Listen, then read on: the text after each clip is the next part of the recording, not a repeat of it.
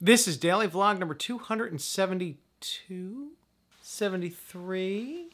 What daily vlog is it, my love? Toss me my phone, please.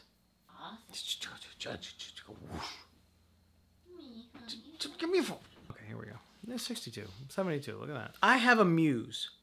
I figured I'd talk about this because, well, tonight is the season premiere of Castle. And if you haven't watched the show, it's all about this writer who finds a muse in a police detective. Of course, after 7 seasons, they're on their way to get married, and sorry, spoiler alert. But he finds inspiration in this detective so that he can write a bunch of best-selling books, which are actually pretty good because, yes, they release the fictional books that he writes in the show in real life with his name on it. Very meta. But yesterday, I just got to thinking about how much I appreciate my muse. Now, if you don't know what a muse is, it's, well, what is a muse? Hold on. Siri, what is a muse? All right, here's what I got. Okay, no. Muse is a free software MIDI audio sequencer. That's not it. What do you mean, Muse band? Ah! Here we go. The Muses in Greek mythology, poetry, and literature are the goddesses of the inspiration of literature, science, and the arts. Aha! So a muse is someone who inspires you, who helps get you past those creative roadblocks and to write stories or create art or write scientific formulae. Formulas? My muse? For me, my muse is my wife.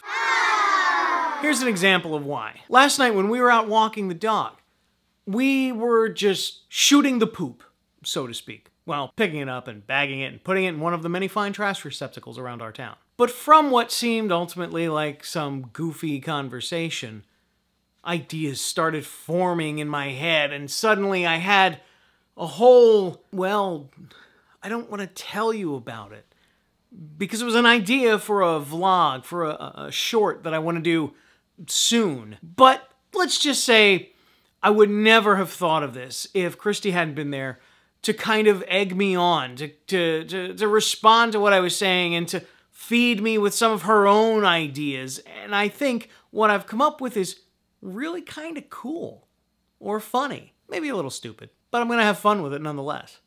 And hopefully you'll enjoy it. But that's not the only time Christy acts as a muse to me, because I can be sitting here all day trying to write a sermon, trying to get the right words on the page so that I can get them out to the congregations, and it just doesn't seem to gel. But when Christy gets home from work and I have time just to talk with her and just to kind of tell her what I'm thinking, suddenly the ideas start to coalesce and everything starts to mesh, and it's fantastic. And it always seems to happen when I'm around my wife. Far from being a daughter of Zeus, my wife is my muse, and I'm very grateful for it. So what about you? Who is it that inspires you and gets your creative juices flowing?